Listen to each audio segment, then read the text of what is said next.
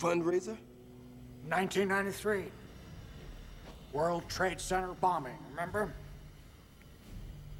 During the trial, one of the bombers claimed the CIA had advanced knowledge.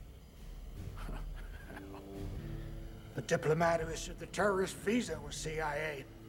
It's not unthinkable they paved the way for the bombing purely to justify a budget increase.